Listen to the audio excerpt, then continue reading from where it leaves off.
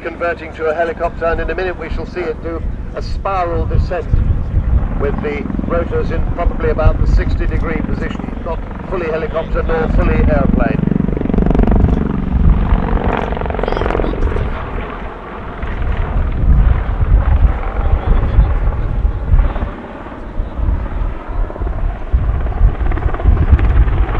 US Marine Corps established its first fleet V-22 squadron, VMM-263, the Thunder Chickens, in March of this year. The squadron is going to be fully operational next year.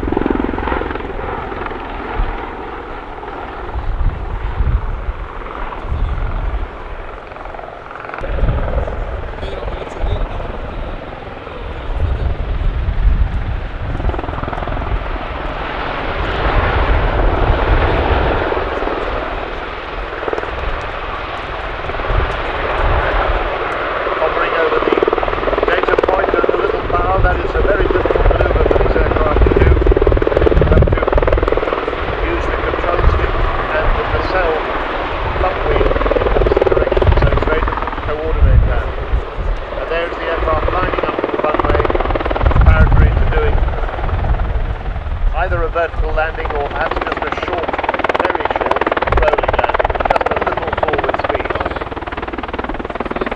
And there it is, the V-22 Osprey from Bell-Boeing. It's been 17 years in development, this aircraft. They've had a lot of problems with it. 30 people died in the